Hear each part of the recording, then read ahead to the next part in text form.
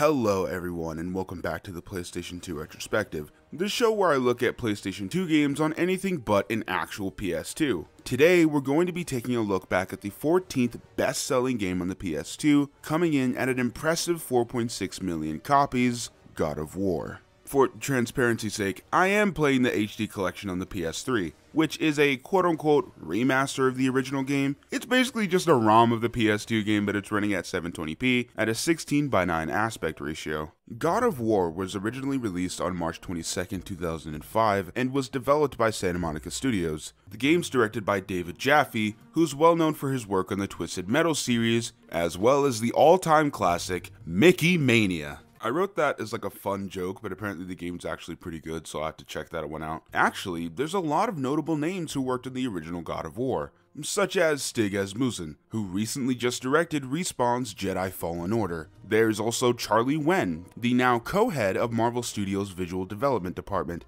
That is a fucking tongue twister. And of course, our very own Cory Barlog, the current director for the God of War series and Twitter funny man. Jaffe's idea came for the series after he smashed both Clash of the Titans as well as Heavy Metal Magazine together. He's also stated that Onimusha was an obvious influence, as well as a mountain of others, including Gladiator, DMC, and Eco. And the story brands some of these influences right on its sleeve. That was a bad transition, but I'm keeping it in. The game has this morbid and dark tone even in the brightest sections of the story. It is a literal Greek tragedy about a man destroying the being who took everything away from him. It's not exactly the deepest narrative I've ever seen, and this early Kratos is just kinda there. You know, just being a woman-handling, innocent-killing, familicide-committing, angry psychopath. But as a bare-bones revenge story, it makes for an enjoyable, engaging tale that just takes you from point A to point B. Plus, I don't know about you, but to me, this game is visually one of the best-looking games for the PlayStation 2.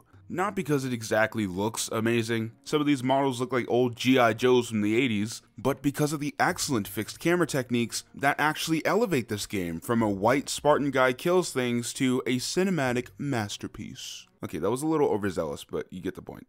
Writing this video has been the biggest task I've given myself in a very long time. During production, I've actually found myself at a loss for words. And it's not because I love God of War or even because I hate it. It's because this game has such a big following and an incredible legacy on not just the PlayStation 2, but the entirety of the PlayStation brand, even up to today. So when I say what I'm about to say, understand that this game is not bad. I just have opinions on things. It's kind of the point of what I do here. God of War is a big stepping stone for the action-adventure genre, as vague of a title as that is. Despite how much David Jaffe has played down how simple God of War is, the fact is that it's historically significant to the gaming medium and should be recognized as such. It pushed the PlayStation 2 to provide a Greek tragedy with the scope of a Hollywood film. I just really didn't want to finish this game. I enjoyed God of War, for the most part. We'll get to that soon enough. I just feel like it didn't gel with me like it does for everybody else, even today. I was almost on autopilot for a majority of the game, which, mind you, isn't always bad. Of course, I played this game on easy like I usually do, and when certain people hear that, their first inclination is to go, well, if you raise the difficulty, then maybe you'd have a challenge and begin to enjoy yourself. Look here, persons who's saying this, because I know you're out there. If you told me that you didn't like cooking, and in response to that statement, I took away your stove and only gave you sticks and rocks, that wouldn't help you at all. You'd just enjoy it even less. So that argument's in the fucking garbage. And besides that, I don't even hate God of War's combat. I do love me a good button masher here and there, and God of War is the creme de la creme of making mashing buttons feel satisfying. From watching behind-the-scenes featurettes and interviews, it seems like the entire goal behind God of War was to be the most brutal action-adventure game ever, to be extremely gory, bloody, and filled with anger. Jaffe states multiple times that the game was meant for people to express their dark fantasies, and as much as that last part concerns me, God of War succeeds at providing this kind of experience. Every single execution feels like it has weight.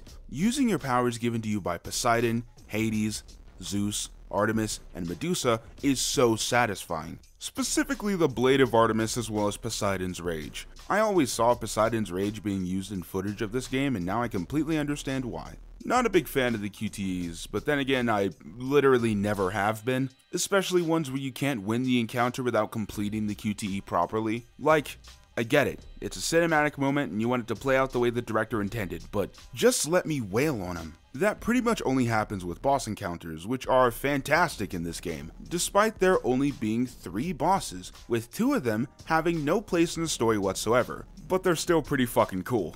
And that's what I mean when I say that this game has an amazing sense of scope and is just cool. It's cool to fight an undead minotaur whose armor falls off and begins to show all of his muscles and tendons as he breathes fire. The Hydra fight was, it was okay.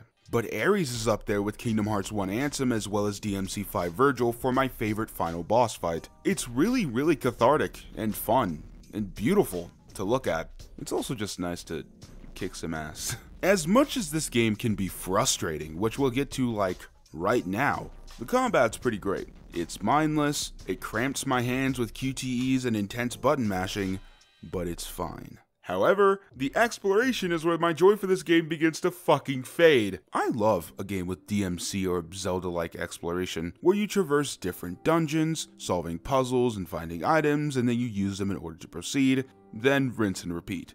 It's pretty fun. Some of the puzzles in God of War can be completed in my sleep, while others just really racked my brain to the point where I had to use a walkthrough. I'm not really against using walkthroughs, they're kind of like the modern version of official game guides, but ideally, I should be able to figure out the game on my own. This is not a huge issue for me whatsoever, I'm actually not bothered by this at all. You see, my problem is with the platforming. Oh my Kratos. This is where God of War can be a bit of a roller coaster, ranging from easy peasy to so frustrating that I want to chuck my PS3 into the Indian Ocean. It's not that I can't do platformers or that I don't know when to jump properly. For me, part of the issue is this damn camera. As much as it makes a lot of the game look beautiful and amazing and so cinematic, because it's fixed, I can't alter it to see where I'm going, meaning that you'll often have to fail sections multiple times in order to even know where you have to go. Too often did I pass a difficult section after dying for like 20 minutes straight, only to find out that the direction I went in was optional. Don't even get me started on the puzzles. I'm having this section separate from the other one because these don't really feel like puzzles. They're more a test of endurance. The devs just want to see how bad college boy Ricky really wants to see the end of the game. There's multiple of these infuriating things that just bring the game to a screeching halt. The tight walk over the beams with blades, the Poseidon puzzle, the timed box puzzle, the spinning blade towers, the rotating poles in hell. I understand that this stuff is here to set this oppressive tone, reminding the player that Kratos is just a man, making the act of completing this journey that much more satisfying. But realistically, if none of these parts were in this game, God of War would go from like an 8 to 10 hour game to a 6 to 7 hour one, which is fine in my book. The game's pacing kinda drags as is.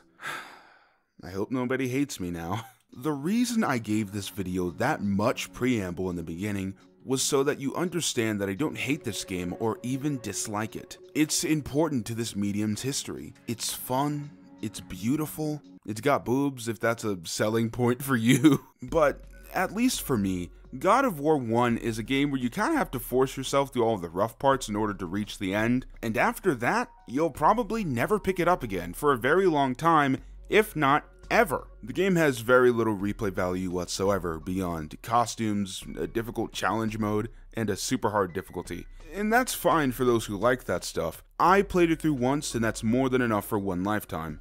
I do highly recommend playing through this game, even if you don't have a PlayStation console, or if you've never played an action-adventure game. Whether it be on PlayStation 2, PlayStation 3, or through emulation, God of War 1 is still good. Yes, bad parts included. Now, to some people, God of War 2 is an even better game. So, is this sequel as good as people say it is? Well, we'll have to find out. Eventually, like 50 years from now. Anyways, that's all I got for you guys. Like, subscribe, and all that jazz. I'll catch you guys next time. Later, kids. Have a good night.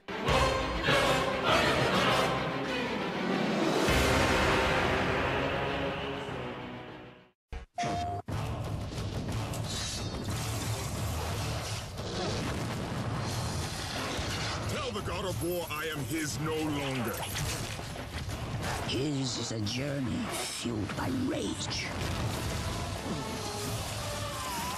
and madness.